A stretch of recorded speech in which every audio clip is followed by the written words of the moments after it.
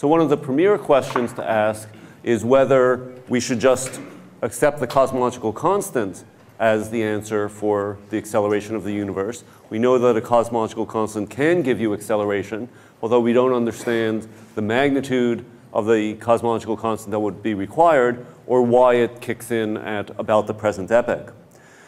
You can view a cosmological constant as a quantum zero-point energy, that completely empty space, emptied of all material and energy, is basically acting as a quantum harmonic oscillator. There is a ground state that has a zero-point energy for that, and you can view this harmonic oscillator as basically springs. So a field of springs throughout space is basically a scalar field. So in the top picture, we have a motionless field of springs, all the same height, and that is a cosmological constant, uniform in space, uniform in time. Okay. However, you can also imagine that this field of springs, this scalar field, would have springs that have heights differing throughout the points in space, and that the springs could be bouncing. They could be varying with time. And so that's a generic dynamical scalar field where you have inhomogeneities in space and you have evolution in time. And so one of the premier questions is which, if either of these, is a good explanation of the observations and the future observations that we'll make about our universe. So the sort of quantities that we want to deal with is, first of all, how much dark energy is there. All the pie charts that you've seen on people's talks show it of order 70 to 75%. We can nail that down a bit better. And we'll talk about that in terms of the dimensionless quantity omega sub dark energy or omega sub lambda. How much is the energy density relative to the critical energy density needed to give you a flat space. We can also ask what is the behavior of these springs, of this ground state vacuum energy. What is the equation of state, the pressure to density ratio? That's what enters directly into Einstein's equations for the acceleration. And then you can ask about the time variation of it, which I've written here as W prime, a change in relative to the E-folding factor, the logarithm of the scale factor A. And so that's sort of the notation in general. Omega for the energy density, W prime for the equation of state, telling you, given a certain amount of dark energy, how accelerating is it really? How negative is the pressure? So we've discovered that there is dark energy. We still need to understand what it is. So again, we can ask the question originally, if you already know of something, the cosmological constant that Einstein wrote down 90 years ago, why shouldn't we just settle for that? Why shouldn't that just be the answer? And of course, the problem, as Simon brought up in the discussion session on Monday, is that the magnitude we simply don't understand at all. We're off by a little bit of a factor when you do the naive calculation of how big it should be. And so, of course, being physicists and astrophysicists, we say, well, okay, we need to fine-tune it a little bit to get rid of those zeros. We haven't quite gotten it right. And what Einstein might think about this is a matter of conjecture, but certainly nobody in the 90 years since then has been able to explain these 120 orders of magnitude away in a constant component, a component that is basically set at the Planck era, and yet it's somehow only coming into play today. So two good reasons, I think, why you should certainly look beyond the cosmological constant is that we have failed for 90 years to explain the order of magnitude of the cosmological constant that we should have. A second good reason is, again, we know there was, or we strongly suspect there was an era of accelerated expansion in the early universe, inflation, sometime between TeV and 10 to the 16th GeV. And we know that that ended. The universe that we live in today is not a de Sitter space. And so that had to have been a time-varying acceleration. It was not a cosmological constant. And so even though we know of no scalar fields that actually exist in the universe, we do know that there must have been something that looked like a dynamical scalar field in the early universe. Why shouldn't we have that again today? And so this is a good reason to go well beyond the cosmological constant and maybe not even think that the cosmological constant lambda is the favored explanation. The coincidence problem I'll go through very quickly because I'm sure you're all fairly familiar with it. As I said, you can think of it as a quantum zero-point energy or a quantum C. And so if you ask what is the ratio of the quantum energy contribution to the universe to the other energy contributions in the universe, currently we have this sort of 70-30 ratio. However, this is something that changes with time because even if the cosmological constant doesn't change, the other constituents of the universe change. And so if you go back a factor of 2 in expansion or forward a factor of 2 in expansion, the ratio is different. And by the time you go only a factor of 4 back or forward in expansion, you have a drastically different picture of the universe. So why should we be living in an era where they're about the same ratio, contribute about equally? And so that's the problem that you have if it's a purely time invariant contribution. And so that pushes you toward considering dynamical explanations. Okay, so we have to think of things on beyond lambda, and we still don't know where to look. Does it arise from quantum physics, or does it arise from modification of Einstein's theory of gravity, for example? And there's a number of explanations that I've written up here, and I like to phrase them as these nice sort of paradoxical questions to really get to you how revolutionary the physics is behind this. Do we understand the quantum vacuum at all? Does nothing actually weigh something? Or if we have to modify gravity, is an explanation for this looking to extra dimensions beyond the 3-space, 1-time dimension we have, so is nowhere somewhere. So to do this, we need some very clever theoretical ideas, and we need some highly precise data to rein in the very clever theoretical ideas. Okay, so let's start off with these bouncing springs, the dynamical scalar field.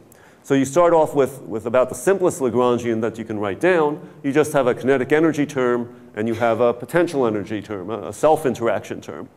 And in the early part of the last century, Noether told us how you deal with this, that there's a mathematical prescription to get a conserved quantity, the energy momentum tensor, by doing a variation of your Lagrangian.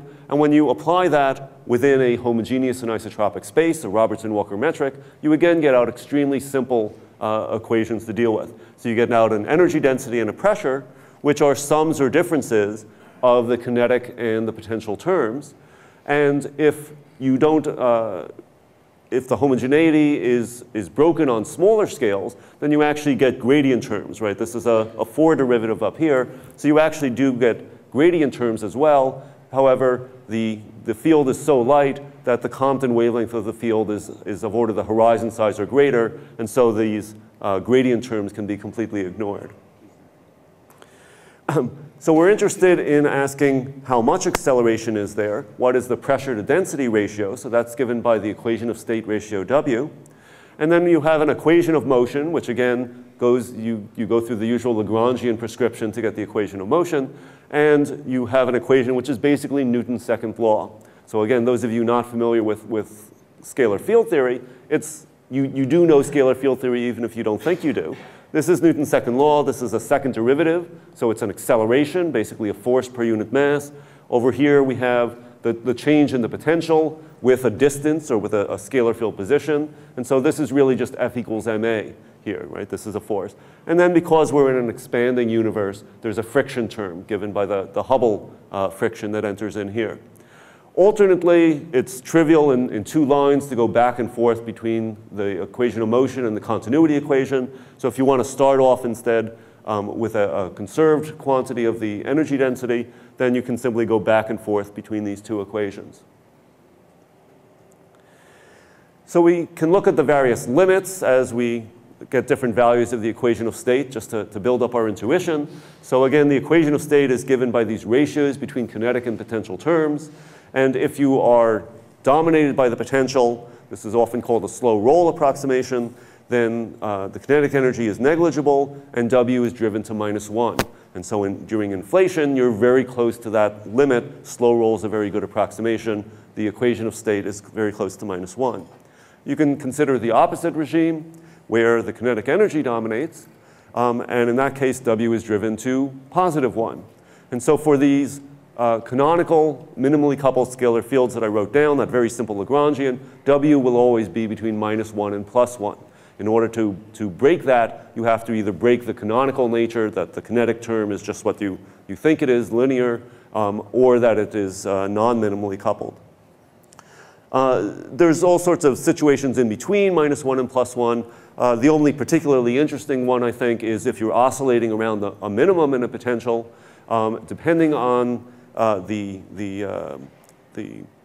shape of the potential, you get different equations of state. The most common one would simply be a quadratic deviation. You expand around the minimum. The linear term goes away because it's a minimum. So then you have a second order term. You have a quadratic term. And then you have basically something that looks like a virialization where the time average of the potential and the kinetic energies are equal to each other. And that actually gives you a non-relativistic equation of state, W equals 0, pressureless. And that's, for example, what the axion field does. It is a coherent oscillation, and it acts as the non-relativistic matter. Formally, you can go back and forth between the equation of state and the properties, the Lagrangian basically, that describes the field, the potential, and the kinetic energy, the field value, and the energy density value. It is very simple to write down the equations formally, but it's extremely difficult to do in practice for a very simple reason. If we look at this last equation for the kinetic energy, you can see that the amount that the field moves, so if you're trying to map out the potential, you want to map out a fair sample of the potential, not just a very small fraction of it. However, the amount that the field moves in a Hubble time is reduced by this factor of 1 plus W. And so obviously if it were exactly a cosmological constant, the field never moves, so you don't map out the potential at all. But as W approaches -1, which appears to be the state today from observations, then you see that the amount of the field that you move out, that you map out, is much, much less than m Planck. And again, if this is a high energy scalar field, you would imagine that things should vary on the scale of m Planck. And so it's really hard in practice to do this sort of reconstruction. You tend to map out only a very tiny part of the potential, and the question is, will that actually teach you something about the fundamental physics behind it? And so this is a very different situation than inflation in a number of ways. Even though in inflation we say the field is slow roll, and that really determines the evolution of the universe because the field completely dominates the universe. However, dark energy does not completely dominate the universe today.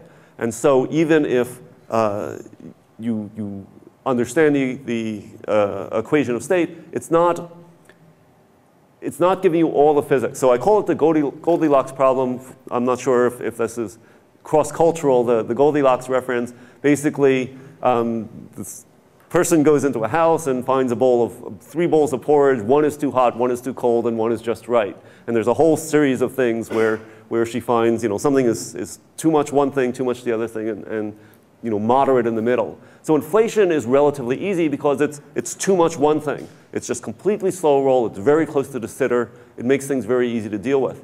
Dark energy, you can't ignore the matter. You can't ignore the other energy constituents. And so it's the bowl in the middle, which in the Goldilocks story is just right. But unfortunately, in physics, we like to do asymptotic things. It makes it a lot easier. And when you have a mix of things, it's much harder to calculate. So my view is that dark energy is a much harder problem than inflation. OK, so we have the Klein-Gordon equation, the equation of motion of the scalar field.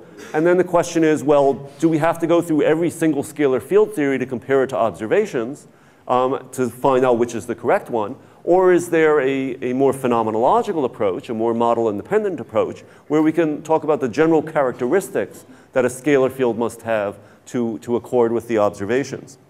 And so if you look at this equation, again, you can look at it as a driven harmonic oscillator. You have a driving term, a force term, and you have a friction term. So you're driven by the steepness of the potential, and you're slowed down by Hubble friction. And so perhaps you can get a general characterization based on which of those terms is really dominant. And so you can imagine a case where the field is rolling along, but it's gradually being slowed down as the potential gets less steep. And so here's an illustration of a potential that looks like that. Or you can imagine a case where in the early universe the Hubble expansion is large, the friction term is so big, it's such a drag that the field really is not rolling along the potential at all. It's frozen on the potential.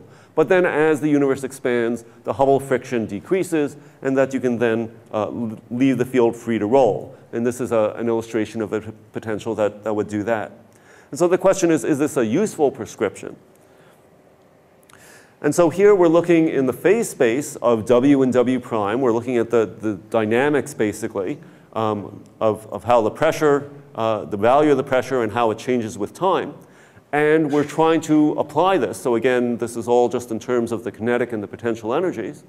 And what you find is that indeed, when you write down normal-looking potentials, that you do get this separation into these two broad classes. That you get what's called the thawing class. So that was the model on the previous side, where it started off frozen, and then gradually, as the universe expands, it thaws. It is released to roll. So you get this thawing class. It looked like a cosmological constant, W minus 1, no evolution, and then it gradually moves away from that. Or you can imagine a case where the field is starting off to roll, but then it gradually slows down and comes to a halt, at least asymptotically. And those are these freezing classes. They start off rolling. They have some dynamics. They start away from minus 1, but gradually they move in toward the cosmological constant state. And so this is work that Robert Caldwell and I did a few years ago. And we found that to be enormously successful in describing very broad varieties of dark energy models. So there are a couple of lessons to take away from this diagram. Is there's sort of a gap in between these, sort of no man's land.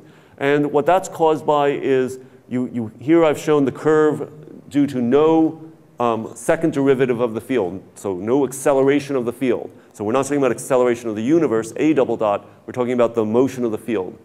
And you have to really fine-tune the parameters in order to say that the field is exactly coasting along its potential, that it's not speeding up or slowing down. And because of that fine-tuning, most of the cases then avoid that fine-tuned case and will fall in one of these two classes. So that gives you this gap here, which says to observers that if you can go out and make a measurement that's more precise than the width of this gap, then you can say which class of theories this falls under. And so it gives a goal for the experimenters to go out and do. And so this says that we need to find the time variation, that simply knowing W isn't good enough, because if W is minus 0.9, you still don't know which class of theories it is. So you need this precision on the time variation. But the problem is, of course, this gap narrows the closer W gets to minus 1, the closer you get to a cosmological constant.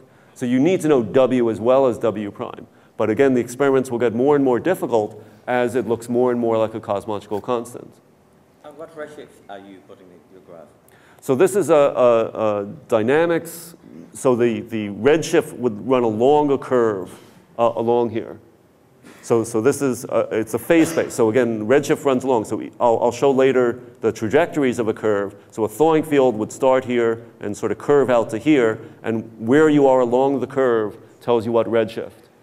What these blue regions say are the endpoints, the values today where the field lies. Okay? So even though the thawing field, for example, always stays within the blue region, where it lies today will be within the blue, where the freezing lies today will be in that blue region. Yeah. So one of the problems with this is if you can't see time variation, if you can only see an average W or a constant W, then it's much harder to learn about the physics. So this line basically gives the degeneracy direction for this sort of average, this blurred view of W. And what you can see is you couldn't really distinguish any of the thawing models. So it could look exactly like a cosmological constant, but it could actually be a thawing model way out here because of the degeneracy. So if you do an experiment with about 5% precision, you really have no idea if it's a cosmological constant or if it's some thawing model out here. You might say, well, at least you know it's not a freezing model, but again, your experiments are never perfectly accurate, and so there's actually some width to this, and you actually do get a piece of the freezing part of this diagram as well. And so with a constant, with an experiment that only sees an averaged value of W, you really don't pick up the physics at all. You need that time variation. So now we're going to some specific models, and we ask, well, how do those behave? And so I've plotted a selection of models. We don't need to go into the details of them. Pseudo-Nambu-Goldstone boson, it's basically a pseudo-scalar field, a linear potential, a simple slope. a phi to the fourth potential, an extra dimensional theory, and a supergravity inspired theory, just to show you what some of these curves look like. And again, you can see that if you look at the endpoints where they exist today, they again are in these two clusters. You have a cluster up here and a cluster down there. And these are the shaded regions, the freezing and the thawing regions that I showed before, that the endpoints lie within there. So you see there's a diversity that even within, for example, these supergravity theories, as you change the parameters of the potential, you're keeping the form of the potential the same, but you're changing the parameters, your curves are different. They're in different parts of the phase space. So up here I've shown, for example, PNGB, 3 of them.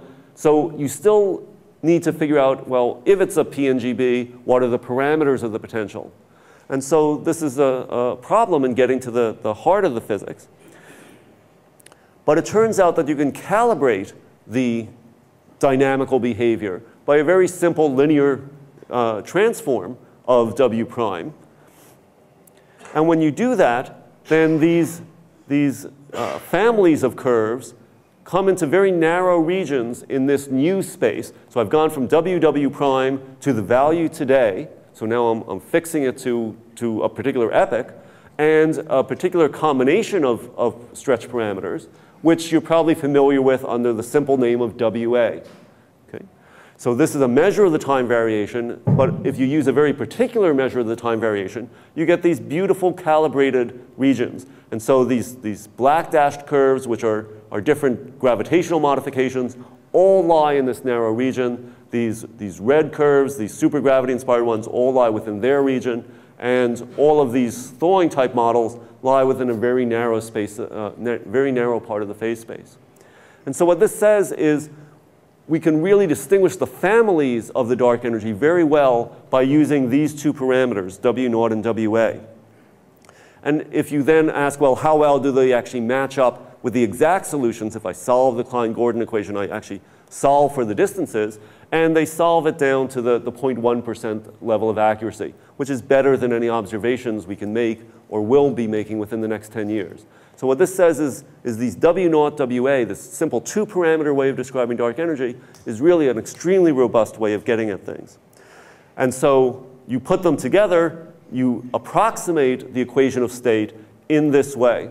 And again, I want to emphasize there's a lot of misunderstanding in the literature. This is not a Taylor expansion. This is not even really an empirical formula. This is coming from the physics of the phase space dynamics. That's the way that you should be thinking about this. And again, it's tested against the exact solutions to high accuracy. So it's not something that someone just said, well, this equation looks good, nice and simple. There really is physics behind it. It started off as a Taylor expansion.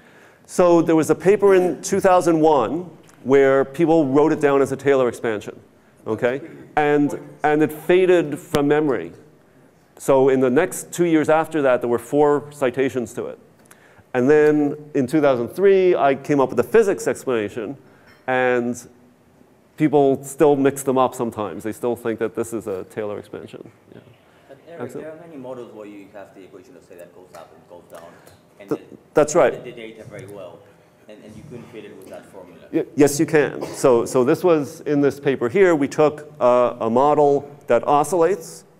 Okay? And again, if you put the physics in, so if you have an oscillating model, these tend to have a high fraction of dark energy at early times, which you can constrain very well. So we went through this, and we showed that you still have that level of accuracy up to the point where you start to violate the high redshift conditions. I'm not saying there's no model that you could do to fine-tune it, but generally the oscillations don't show up in the distance relationships because they're double integrals. So the observations are very accurate. It's true you're not recreating the equation of state function as accurately, but it does work pretty well. And again, we go through some non-monotonic cases in this article. Yes? Do you have a redshift for that level of accuracy? To which extent? So for most models, this is good all the way out to recombination. As Axel mentioned, in non-monotonic models, it starts to break down because you get this early dark energy, and so it's still good out to about redshift 3, and then it breaks down. Again, we have a table in this paper where we give it as a function of different redshift cuts, how accurate it is. I was confused from your answer. Are you referring to your WA here is an effective W, apparent W, or W that really is the equation of state of the... We are approximating the equation of state by this equation, but then if you ask, well, how good does that approximation do on the observables compared to the exact solution? So you actually solve the supergravity equations of motion, then it's good to the 10 to the minus 3 accuracy.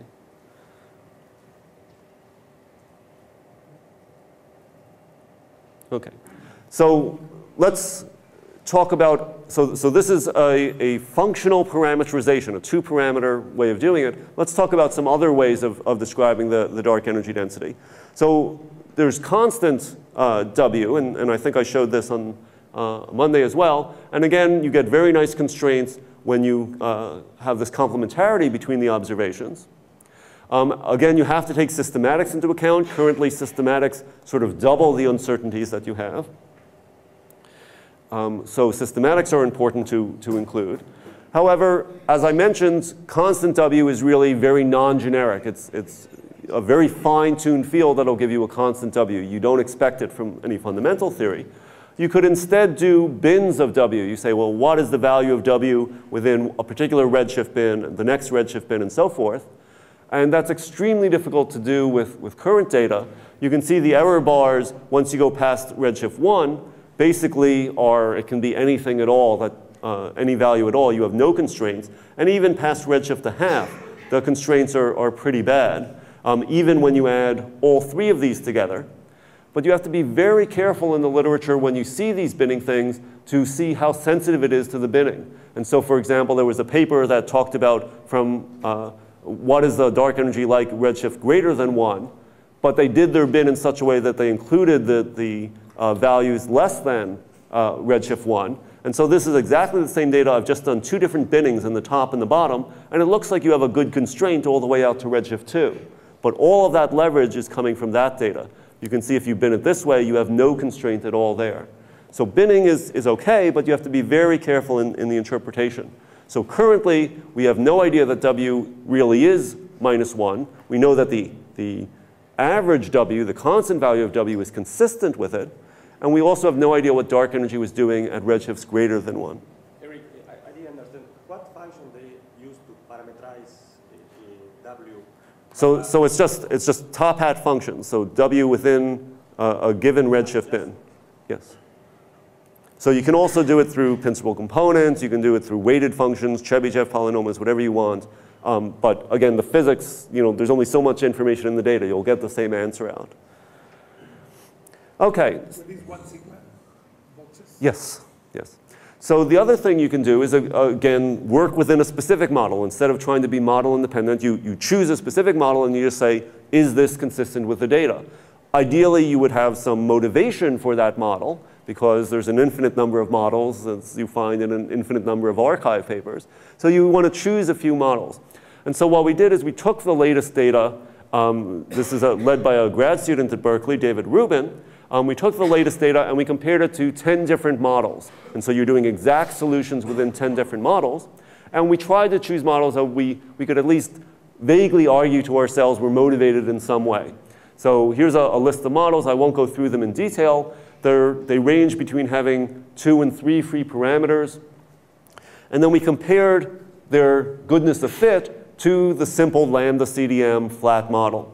And what you find is basically almost all of them are equally good fits as lambda CDM, even taking into account the number of parameters. So in particular, some of the models here do not approach lambda in any region of their phase space. So obviously, if a model has some limit where it looks like lambda, then you can always say that it'll be an equally good fit. But some of these models do not have that limit. They're completely distinct. And again, the physics is completely distinct in all of the cases. So I'm not going to go through all of them. I'll show you 2 examples of the fits.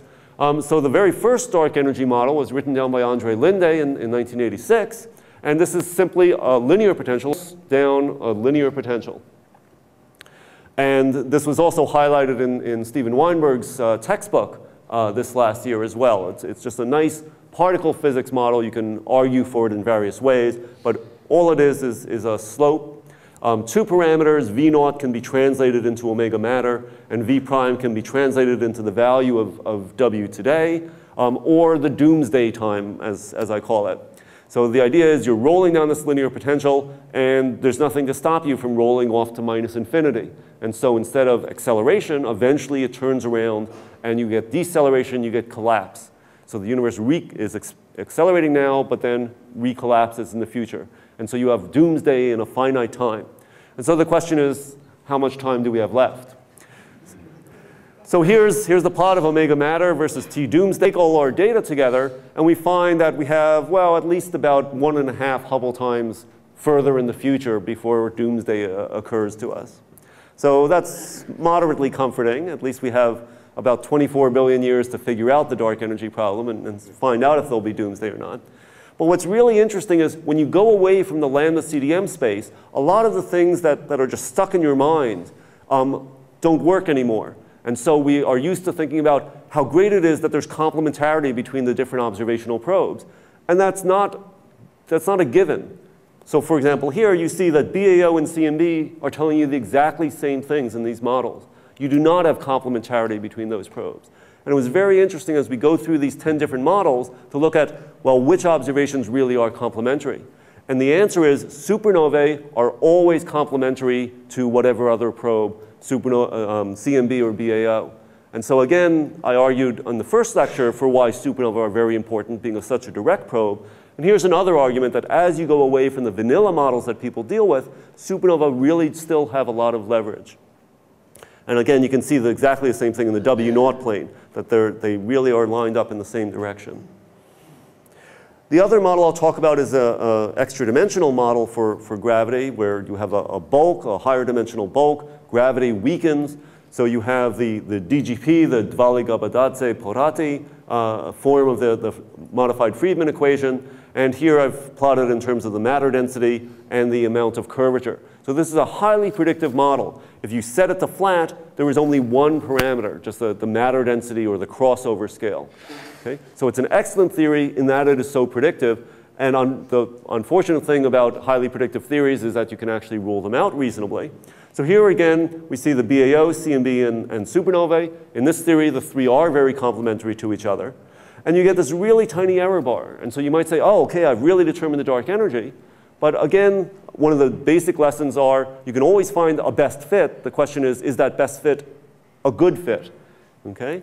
And what you find is you get a tiny error bar because these three are pretty discrepant with each other. So you get a best fit, but the chi-squared is just not very good. The other thing to take into account is systematics, systematics, systematics. It's just so important.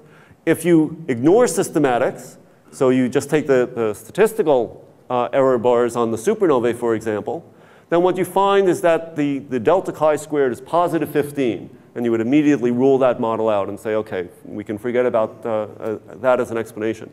But when you look at the systematic error bars, when you include what you should include, you find the delta chi-squared is just positive 2.7, which you cannot rule out a theory on. And so you've got to include the systematics when you are looking at the viability of theories.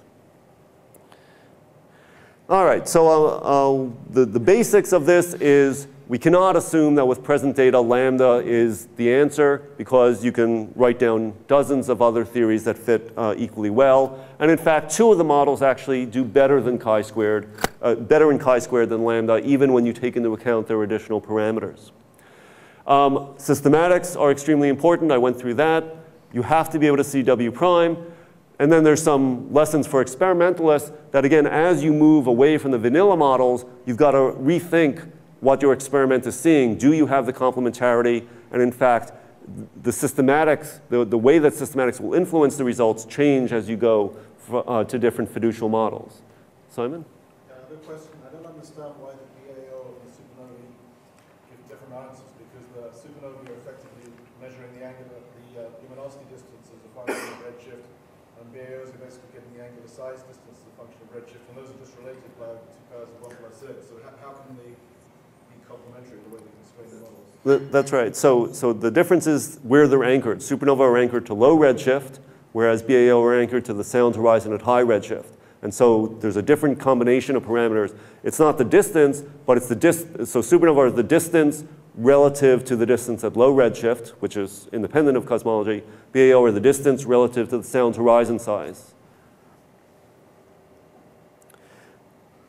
Okay, so I've mostly talked about scalar fields, but I threw in the DGP brane world as a gravity theory. And we have to remember that even if it's not a physical scalar field, you can still define it in terms of an effective equation of state and the effective dynamics. So if we write down the Friedmann equation and just saying, well, we know there's matter in the universe and we're not sure what else there is. So we admit our ignorance and we just put it into this extra term, some modification to the matter expansion. Then you can always define an effective equation of state in terms of that ignorance parameter. Okay? So for the expansion history, for the homogeneous universe, you can talk about W as though it were a scalar field, even if it's not physically an actual scalar field. And so if you want to learn more, then you have to go beyond the expansion history. So first, let me just show you the phase diagram for DGP. So DGP acts like a freezing scalar field. It starts off in a tracking solution. It comes in at different redshifts. And today it's reached down here. These green dotted regions show the freezing region of scalar fields. And so today it's acting just like a freezing scalar field. If you do other powers of modification to the Friedmann equation, such as the Dvali-Turner approach, then all the curves also look very similar. It's just these sort of parabolic shapes that come in. So you can always explain the expansion history of this brane world scenario with an effective W of A, with an effective scalar field. But that will break down when you get to the growth history, because the gravity is different. The framework for the growth perturbations are different. And so you really want to have both expansion measures and growth measures to break this degeneracy in the physics explanations for the data. So we've had a number of lectures on linear perturbation theory. I'm not going to go through them at all. So let me just sort of cut to the chase. You have a simple linear growth equation. You can ask how you can of course do the exact solution, right? It's not a difficult equation to do the exact solution. But again, you may want a model independent approach. Instead of doing this solution for every single theory, you want a phenomenological phase space. So Jim Peebles, all the way back in 1980, before we even knew about dark matter, found that there was a very good approximation to the solution to this, that the time rate of change of growth could be written as the history of the matter density to some power. And so what we're going to do in our phenomenology is we're just going to generalize that to some other power. And then we can look at many, many different theories. So again, when Jim did this, we didn't even know about cold dark matter, hot dark matter. Certainly didn't know about dark energy. All we're going to do is generalize that to a different power. And what you find is that when you do look at the full range of dark energy theories that are out there, that you get a very good approximation using this phenomenology. And in the limit of non-relativistic matter, which is what Jim knew about, you get back this 0.6 value. So you can actually explain where the 0.6 comes from. Dark matter was not in 1980. It was not cold dark matter wasn't. Even cold dark matter was beginning, but well, Jim was doing primordial isocurvature baryon. Dark matter was known since the 70s with Vera Rubin. Proposed in 73. Yes. Right.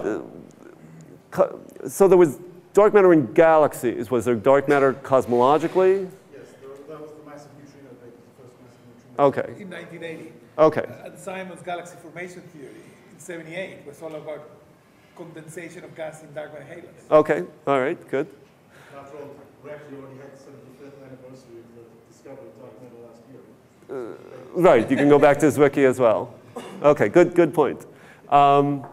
So again, this sort of phenomenological parameterization works very well for dark matter, and in fact, we were able to derive it from first principles in this paper with Bob Kahn.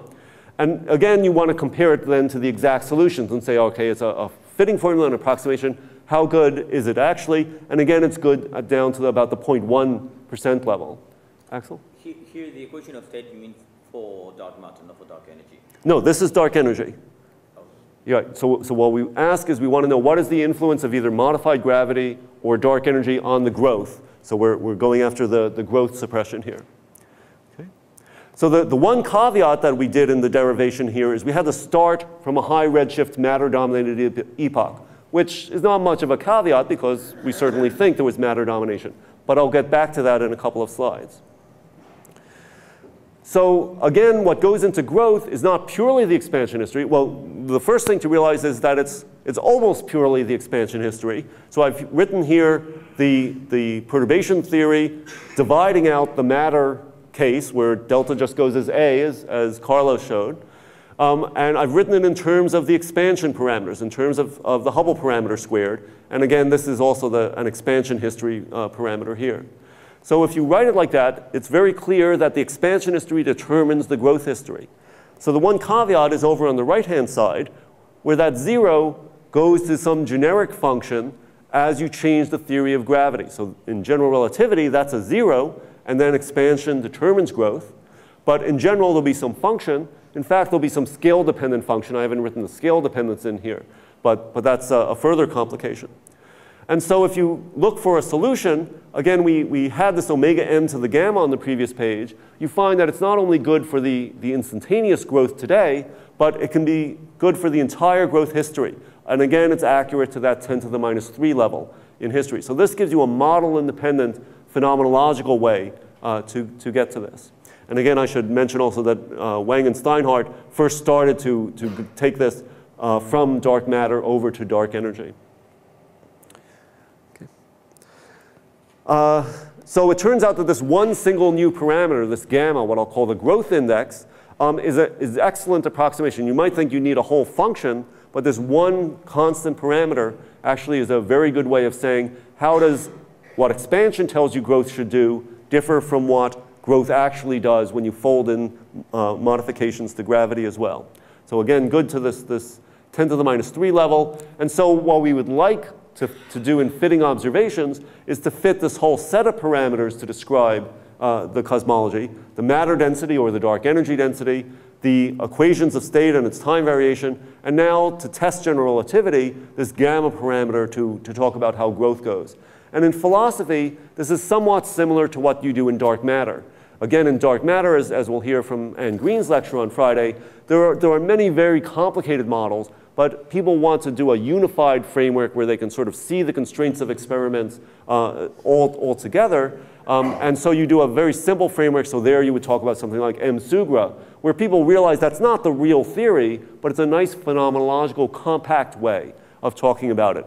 And so you should think of this in the same way, that it's a phenomenological approximation, but it's a very accurate approximation.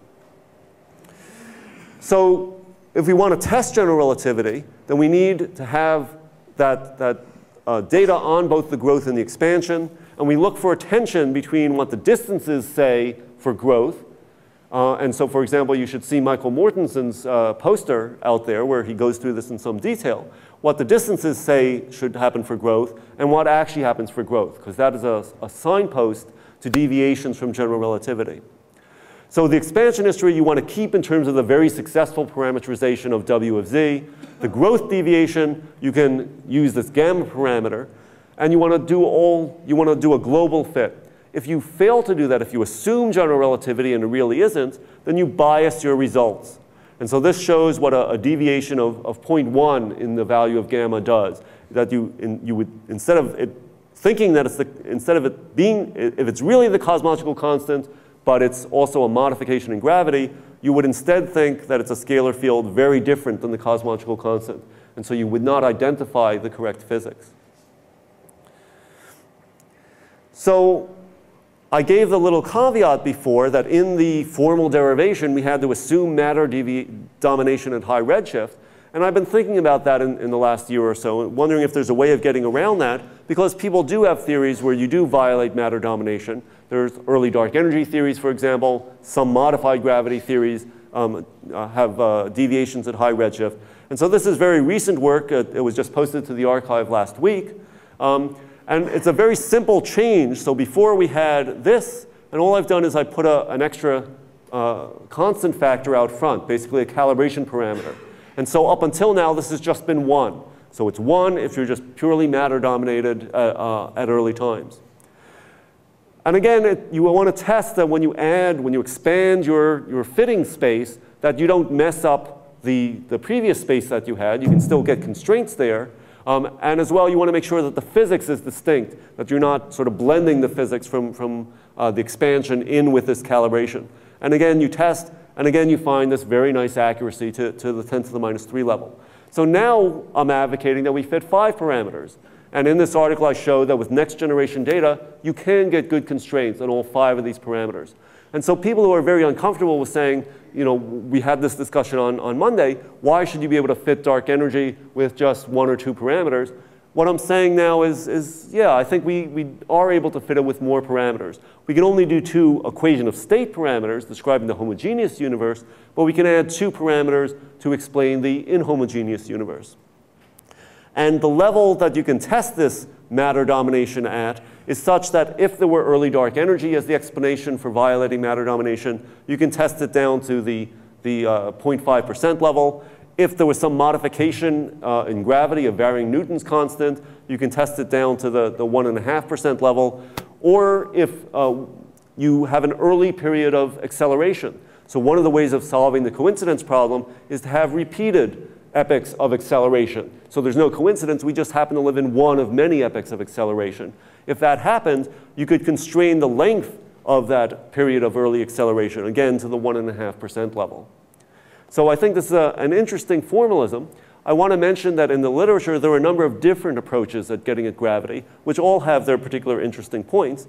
And so in particular, Wayne and his students have a very robust and rigorous formal way of going after it, where you actually solve for the metric potentials that the modified gravity theory goes in. And those have been extremely successful at describing these modified gravity theories, F of R theories, and other theories. And so that's an alternative approach, which again has this very strong, rigorous basis to it. You can also parameterize instead of the growth. You can parameterize, again, the metric potentials in a sort of parameterized post-Newtonian formalism. And there's quite a few people who have taken that approach. And that's also an interesting approach. Personally, and again, I'm not saying that my approach is better than others, it's just I like it personally because you're parameterizing more directly the observations. You observe more or less the growth factor and the derivatives of the growth factor, and so I like parameterizing closer to the observations. But again, these are nice in having a very strong formal basis to them. You can do these tests of gravity in terms of, in general relativity, these should simply be equal and I think in my notation, equal and opposite to each other by doing different types of observations, in particular doing imaging surveys versus spectroscopic surveys. So here's a nice diagram by Bhuvnesh Jain and Pengji Zhang where he shows the different types of observations you can make, either probe the dynamics, the motion within space, giving you one of the potentials, or other things like probing the deflection angle in gravitational lensing, which probes another combination of these parameters. So you can hope to fit all of these. So let me just sort of finish up with what I'll call surprises. Again, we should expect there to be surprises in the dark sector. It should be presumably at least as complicated as the sector, the standard model sector. So the things that we normally say about dark energy, that it's dark, it's non-interacting, that it's smooth, and that it's accelerating, things may not be quite so simple. We should certainly start from that foundation. But we do have to keep in mind that perhaps it's not completely dark. Maybe it does cluster, and maybe acceleration is not the final fate of the universe, just as in Linde's original model. So there's still a lot of theoretical research needed, and let me remind you of the definition of research as given by a very famous applied physicist.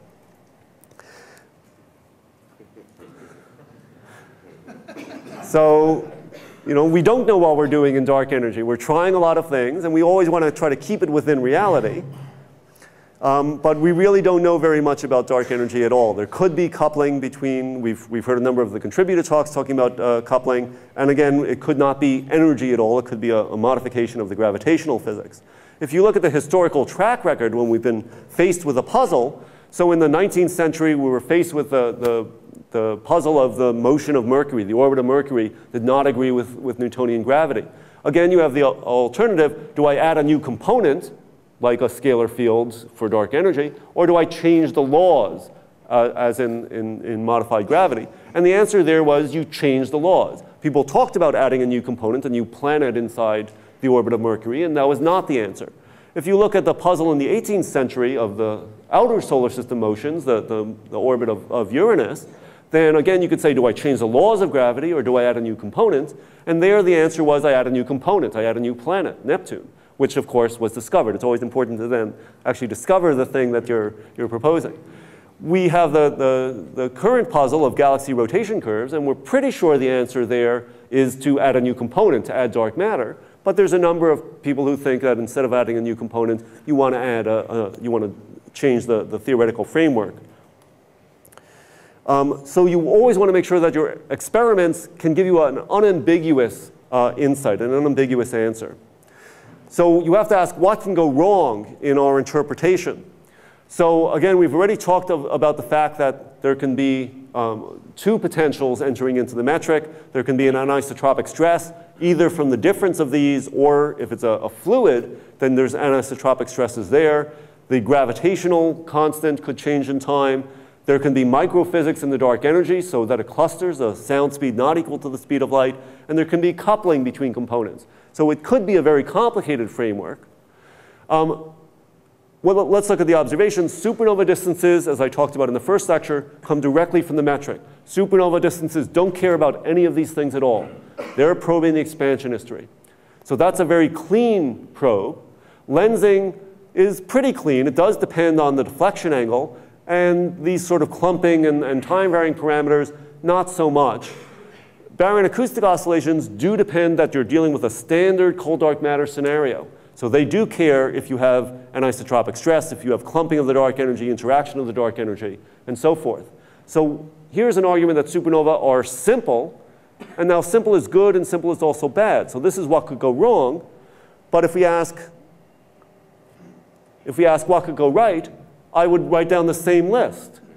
You know, which probe could go deeply into understanding dark energy? And I'd say, look at the AO. It's sensitive to all these things. Isn't that a great probe for getting at the depths of the dark energy? So you want to have both the simplest probes and the richest or most complicated probes, depending on your philosophy. And I'll go to a famous physicist for a good quote about this. It could well be that the sensation of yesterday, the discovery of dark energy, of the accelerated expansion by supernovae, will eventually become a calibration that will use the supernova observations of the expansion history to look for deviations from gravity from these other probes. And then tomorrow it may be an annoying background, the way many people think that the CMB is an annoying background to learning about cluster physics and other things that are going on. So here's the end of the lecture. Again, last time I talked about the observations. Here I've talked about the theories. And then I'll talk about actually getting down to nuts and bolts and actually comparing the observations to the theories, bringing them together. And again, here's a list of some review articles recently. And there's a lot of references within those that you can take a look at. Thank you.